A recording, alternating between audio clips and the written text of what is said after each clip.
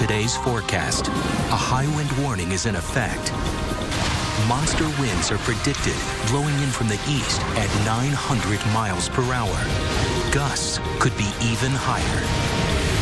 Luckily, this isn't the weather for your town. It's the forecast for the planet Neptune. The fastest winds on Neptune, if they were on Earth here, would be supersonic. What would happen if winds that fast blew on Earth? Could anyone survive? It's going to literally blow you away. It's the fastest winds in the solar system on Deadliest Space Weather. Earth's is just one kind of weather. On other planets, there are storms beyond the imagination, climates and conditions that we hope to never see on Earth. But could they happen here? And if so, could we survive? Deadliest Space Weather. Washington, D.C. A calm day suddenly turns violent as the fastest winds in the solar system touch down in our nation's capital. They're clocked at 900 miles per hour. The fastest wind ever recorded on Earth was about 300 miles an hour. And more typically, the very fast winds are, say, 200 or below. So 900 is quite a remarkable number. You would think that 900-mile-an-hour winds would be like a shockwave. The destructive shockwave and wind of a nuclear bomb may travel as fast. But the winds on this frightening day are different because they keep coming. 900 miles an hour is supersonic, so there would be no warning in the White House. At 900 miles an hour, the windows immediately blow out. The inside of the White House increases in pressure, sort of like a balloon. The roof would immediately be blown away, explosively blown away. And the walls would then fail fairly quickly.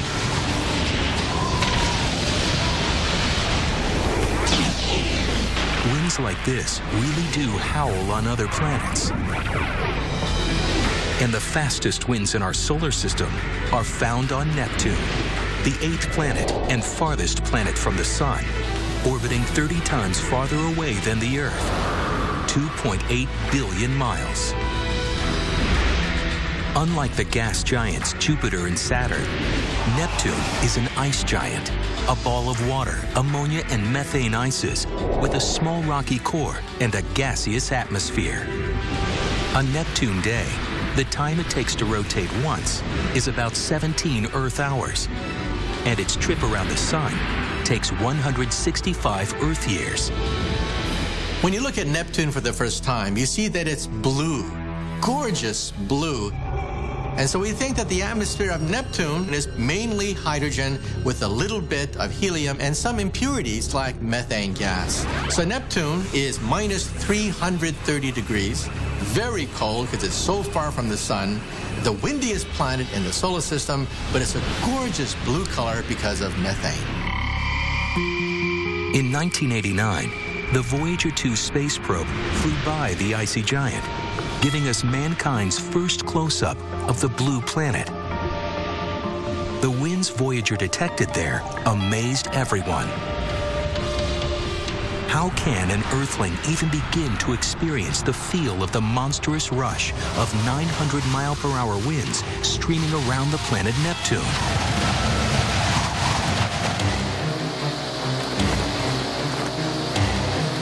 At Vegas Indoor Skydiving off the Las Vegas Strip, a giant aircraft propeller mounted below the floor generates winds fast enough to lift you off the ground.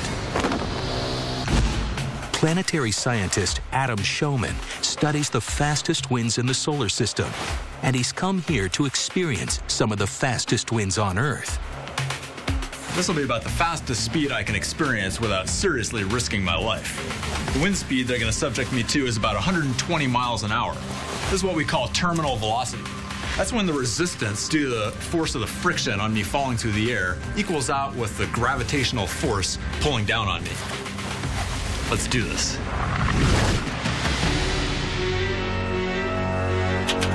Even under controlled conditions, winds this fast are dangerous. Adam is required to wear a protective suit, a helmet, and goggles. Although they are strong enough to suspend a fully grown person in midair, these winds are still far slower than those that whip around on Neptune. You're not going to encounter a 900-mile-an-hour wind on the Earth. In fact, you're not going to encounter even a 100-mile-an-hour wind unless you're in the right place at the right time, specifically in the center of a hurricane or a tornado. The record for the world's fastest wind was set by tropical cyclone Olivia in 1996, with gusts in Australia clocking in at 253 miles per hour. In the northern hemisphere, the record holder is windy Mount Washington in New Hampshire, where a spring storm in 1934 strafed the peak with winds at 231 miles per hour. But those records are for non-tornado winds, because weathercasters put tornadoes in a different category. In 2011, a tornado ripped through Joplin, Missouri, a small city of 50,000. Oh my gosh, this is awful. Wind speeds couldn't be measured with the available instruments, but by the damage they caused, they couldn't have been less than 200 miles per hour. In its wake, as many as 160 people were dead and more than 1,000 injured.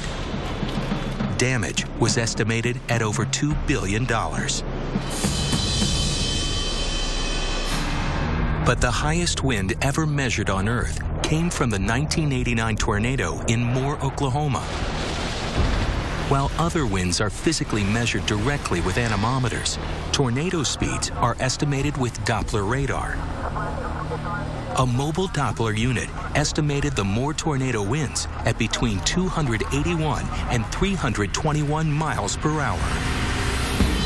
As much as 200 miles per hour faster than the winds in the vertical wind tunnel. I've just experienced winds of 120 miles an hour. The fastest winds on the Earth are almost 3 times that fast, and the fastest winds on Neptune are 7.5 times that fast. But at 900 miles per hour, winds in the thin upper atmosphere of Neptune may not seem to be as fast as they are. What a 900-mile-an-hour wind would feel like would depend on where you are in the atmosphere. If you're at very high altitude, the density is low, and it's not going to feel like much. There's just not much force there. On the other hand, if you feel a 900-mile-an-hour wind down deep in the atmosphere, it's going to literally blow you away. At a mile deep into Neptune's atmosphere, the density is about what we'd feel on the surface of the Earth. At 900 miles per hour, these winds on Neptune are not only constant, but they have probably been blowing for millions, perhaps billions of years. If sustained winds that fast struck here on Earth, could even our longest-lasting monuments survive?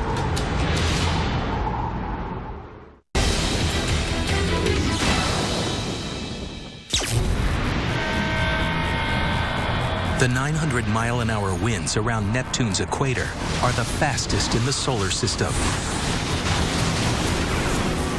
On Earth, our fastest winds are a destructive force. We experience them as hurricanes or tornadoes and are staggered by the damage they leave in their wakes. But Neptune's fastest winds are constant and have probably been blowing at their high speeds for millions or billions of years. Imagine a never-ending stream of wind like that on Earth, where some of mankind's oldest structures stand. The Great Pyramid of Giza has withstood the winds and sand of its location for about 4,500 years. How long would it take the winds of Neptune to erode them? Well, a sandblasting nozzle erodes limestone at about 1/16 of an inch per hour, maybe a little less. And the nozzle pushes sand or beads out at that limestone at about 200 miles an hour. Winds at 900 miles an hour have 20 times more energy. 20 times more energy means an erosion rate of roughly an inch an hour. At 900 miles per hour, it would take only 3 or 4 years to erode the Great Pyramid of Giza into dust. The fast winds on Neptune are not the icy giant's only extreme weather. The distant planet turns out to be a stormy one. When Voyager 2 sailed past Neptune for the first time in history, we had close-up shots of Neptune, and we were shocked. Shocked to find that there was a dark spot on the surface of Neptune. And it seemed to be stable, and it seemed to be very much like the red spot of Jupiter. The Great Dark Spot of Neptune was an oval-shaped storm circulating every 16 days and covering an area as big as Earth. Astronomers wondered if it could be as long-lasting as Jupiter's Great Red Spot, which is at least 350 years old. Voyager's discovery was unexpected because before the flyby, all astronomers could see of Neptune from Earth telescopes was a plain blue blob. We found lots of other surprises on Neptune. For example, there were the scooter clouds, a compact group of white wispy clouds that was moving to the east much faster than the Great Dark Spot. In addition, there was a smaller dark spot, often called Dark Spot 2 or even the Wizard's Eye. Voyager's spectacular flyby of Neptune may have been shocking, but it was not the end of the story. The Hubble Space Telescope gave us another shock. We have a more recent picture of Neptune, and hey, what happened to the dark spot? It's gone. So we now realize that these spots come and go. They can shoot across the surface of planets, and they're not necessarily stable. We think because of chaos theory that eventually a new spot will occur, but right now, as taken by the Hubble Space Telescope, there's no dark spot. The most recent pictures of Neptune now show a planet with remarkably turbulent weather, seasons that are many decades long, and new storms swirling where earlier storms disappeared. And the biggest mystery behind Neptune's wild weather is what powers it. Winds anywhere are driven by heat, and Neptune is very cold. The sunlight it receives is 900 times weaker than we get on Earth. How then could it possibly have the fastest winds in the solar system?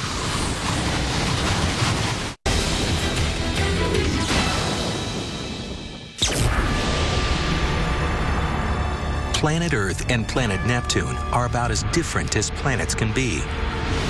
But they do have one thing in common. Each has a fairly steady wind blowing around its equator. Except that on Earth, where they're called the trade winds, they blow at about 12 miles per hour. On Neptune, they scream at 900. What powers the hyperwinds of Neptune? Earth's winds are powered by heat from the sun, but our planet receives 900 times more sunlight than Neptune. If you think sun powers weather, well, you're all wrong, because Neptune has nothing to do with the sun powering the weather. So something else powers the weather and the winds on Neptune.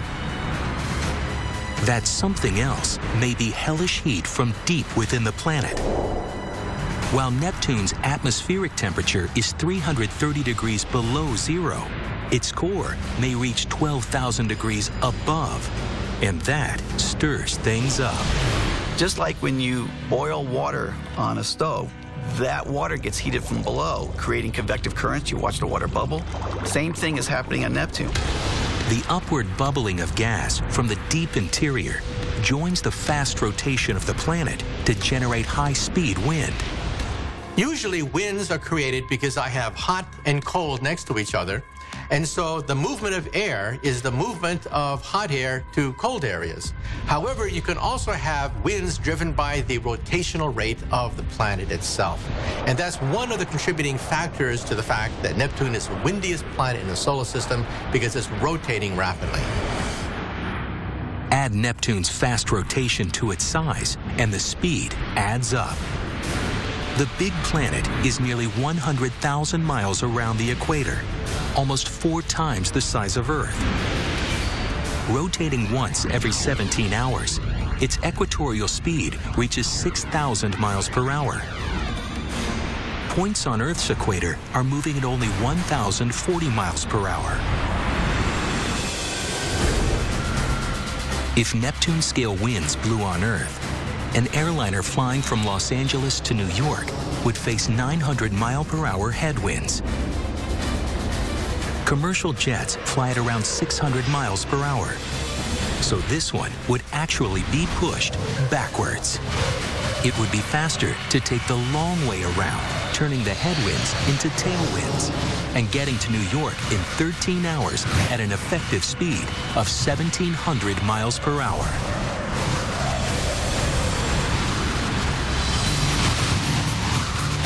Neptune's winds not only blow fastest in the solar system, they also blow backwards, opposite to the direction of the planet's rotation. It's the product of something familiar to all weathercasters, the Coriolis effect. As a planet rotates, it makes things travel along curved paths. A rotating table in a lab at UCLA shows how it works. A camera mounted up top rotates along with the table. So from its position, the table appears perfectly still. So what we do to show this is we launch a little ball, actually a little ball bearing, from the rim of a rotating table towards its center. So as it moves inward, it actually appears to get deflected off to the side when viewed in the rotating frame. And that's the deflection that is often referred to as Coriolis deflection. On the rotating table, the ball veers to the right, opposite to the table's rotation. On Neptune, its winds work in a similar way, blowing from east to west, while the planet rotates the other way. In fact, the same idea governs Earth's trade winds, which also flow from east to west, opposite to the way our planet rotates. On Earth, the winds flow only in the thin envelope of our atmosphere. On Neptune, they begin deep within the planet, giving them thousands of miles to build up speed as they first rise and then curve around the surface due to the Coriolis effect. Winds on Neptune are actually more like Earth's winds than any of the other giant planets. The winds on Neptune are just a lot faster than they are here on Earth. The winds of Neptune are the fastest in our solar system, but they may seem like a gentle breeze next to planets around distant stars, with winds up to 9,000 miles per hour.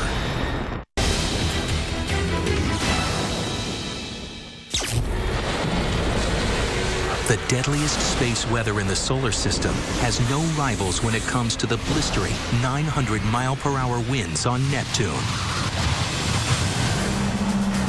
But elsewhere in the universe, there are planets with winds 10 times as fast. They are giant planets, like our own Jupiter, balls of gas and liquid with no solid surface to hold winds back. On a planet that doesn't have a solid surface, once you're able to spin up winds to a very fast speed, it becomes relatively easier to sustain those winds because there's not a lot of drag or friction that's holding these winds back, like on a planet like the Earth. One such planet has been found 51 light-years away from Earth. It orbits so close that one side of the planet always faces its sun and the other faces away. That would mean one side is searingly hot and the other side is incredibly cold. But the Spitzer Space Telescope showed that the hot giant measures a consistent 1,700 degrees on both the day side and the night side. For that to happen, fast winds must be transporting heat around the planet. How fast? Calculations figure them at up to 9,000 miles per hour. By contrast, the 900-mile-an-hour winds on Neptune seem almost manageable, something we might actually deal with on a human scale. If Neptune's 900-mile-an-hour winds were to blow on Earth, scientists might think of harnessing them for energy. On Earth, wind turbines are designed for speeds up to 200 miles per hour. When wind gets too high, the turbines are turned off to avoid damage. But how much damage could they avoid in Neptune-style winds at 900 miles per hour? If you had air much the same as we have here on the surface of the Earth, that type of atmospheric pressure, the turbine would rip apart very quickly. It would become unstable, the wind blade would fly apart.